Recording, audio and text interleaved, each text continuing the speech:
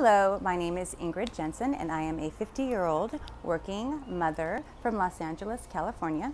I am a hairstylist, and we all know that hairstylists are amazing, but we are responsible for images, and the first thing that people see is the face, it's the hair.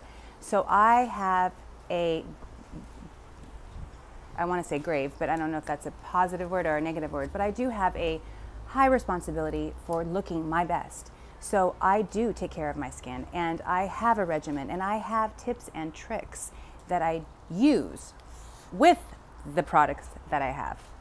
And so I am also dealing with multi-personality skin, okay? I've got acne like a teenager in some areas, and I have crepey, agey skin like an older person.